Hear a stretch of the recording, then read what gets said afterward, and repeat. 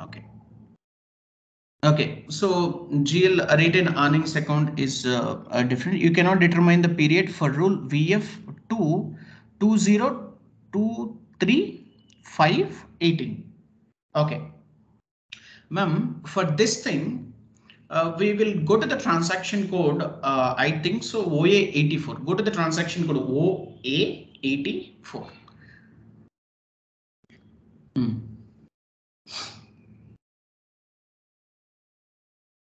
OA84.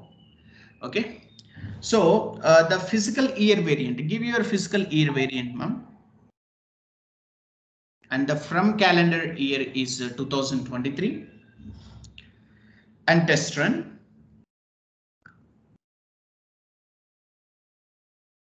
Okay, go to the execute option, ma'am.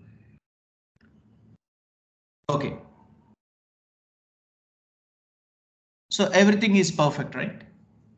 Yes. Come back, ma'am. And remove this test run, ma'am.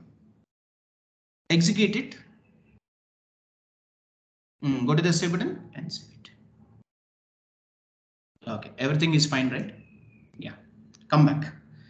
So, I mean, fiscal year current things, we have to do it and try to remember the execution point.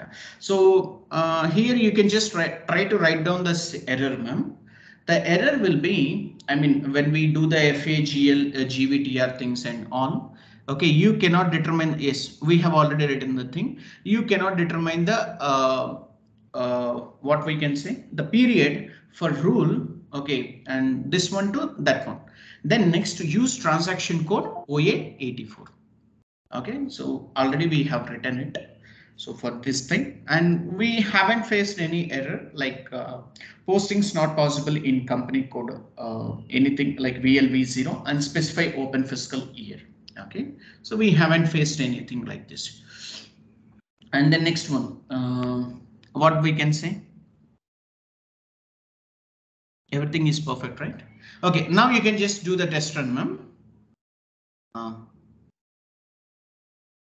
Posting period, posting not possible, specify open fiscal year.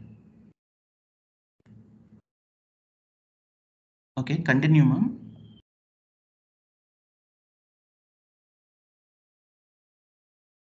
So carry forward to fiscal year is okay.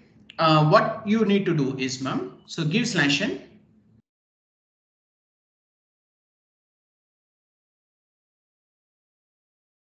FAGL GVTR, FAGL GVTR, same thing, FAGL GVTR.